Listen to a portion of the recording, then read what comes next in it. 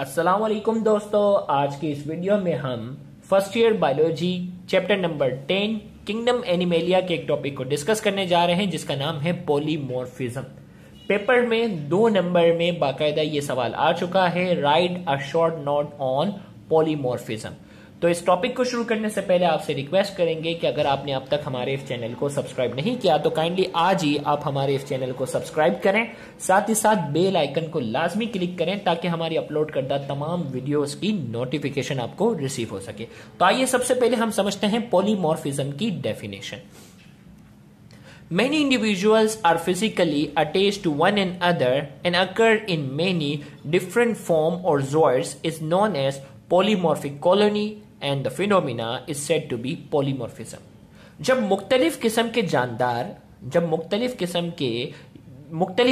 किस्म ना कहें, मुख्तलिफ जानदार जो हैं वो आपस में क्या हो जाए, फिजिकली अटैच हो जाए, एक दूसरे के साथ फिजिकली अटैच हो जाए और एक कॉलोनी की शक्ल इख्तियार कर लें, तो वो कॉलोनी कहलाती है पॉलीमॉर्फिक कॉलोनी। पॉली का मतलब मेनी, ऐसी कॉलोनी जो बहुत सारे जानदारों के फिजिकल अटैचमेंट की वजह से बनी है उसे कहते हैं polymorphic colony. And the phenomena is said to be polymorphism, और इस फिनोमिना को हम नाम देते हैं पॉलीमॉर्फिज्म। तो इन शॉर्ट पॉलीमॉर्फिज्म के अंदर मुख्तलिफ इंडिविजुअल्स, मुख्तलिफ जानदार जो है वो आपस में क्या हो जाएंगे, फिजिकली अटैच हो जाते हैं और फिजिकली अटैच होकर एक कॉलोनी की शक्ल इख्तियार करते हैं। उस कॉलोनी को हम नाम देते हैं पॉलीमॉर्फिक कॉलोनी, और इस फिनोमिना को हम नाम देते हैं पॉलीमॉर्फिज्म और जिसकी एग्जांपल हमारे पास जो है वो फाइसीलिया है, जिसके हमारे बुक के अंदर बाकायदा एग्जांपल भी बनी हुई है। पॉलीमॉर्फिज्म के हमारे पास जो है एग्जांपल है, क्या है, फाइसीलिया। अब फाइसीलिया के अंदर क्या होता है, फाइसीलिया is a common example of polymorphic colony in which many types of polypoid and medusoid form live together in a colony and perform specific function। फाइसीलिया जो है वो एक कॉमन एग्जांपल है पॉलीमॉर्फिक कॉलोनी की, जिसमें बहुत से पॉलीपॉइड शेप, याद रखिएगा पॉलिप क्या होते हैं, मिड्यूसा क्या होते हैं, ये फाइलम नाइडेरिया के अंदर हमने डिस्कस किया है, जो कि सिंध बोर्ड टीचिंग की प्लेलिस्ट पर जाकर आप लाजमी देखिएगा। तो हमने कहा जिसमें क्या होता है, फाइसीलिया जो है वो पॉलीमॉर्फिक कॉलोनी की एक एग्जांपल है जिसमें बहुत से पॉलिप शेप वाले, बहुत से मिड्यूसा शेप वाले ये आपस में मिल बांट कर रहते हैं, एक कॉलोनी की शक्ल इख्तियार करते हैं और एक मखसूस फंक्शन जो है वो क्या करते हैं, परफॉर्म करते हैं।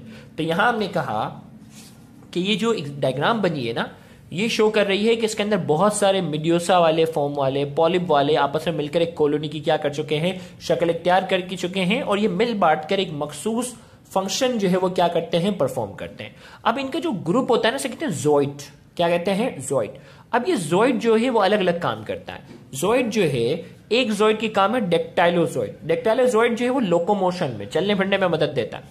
गोनोजोइड वो होते हैं जो रिप्रोडक्शन में क्या करते हैं, मदद देते हैं। गैस्ट्रोजोइड वो होते हैं जो डाइजेशन में क्या करते हैं, मददगार साबित होते हैं। तो पेपर में ये सवाल कुछ इस तरीके से आया हुआ है कि पॉलीमॉर्फिज्म आप डिफाइन करें विथ एग्जांपल, और इसमें जो जोइड्स पाए जाते हैं ना, ग्रुप पाए जाते हैं, उनकी टाइप्स बताएं।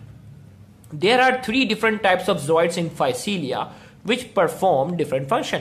फाइसीलिया के अंदर जोइड्स की जो है वो 3 मुख्तलिफ अक़साम होती हैं जो मखसूस काम सर अंजाम देती हैं। उसमें एक है डेक्टाइलोजोइड। डेक्टाइल का वर्ड फिंगर लाइक स्ट्रक्चर के लिए इस्तेमाल होता है।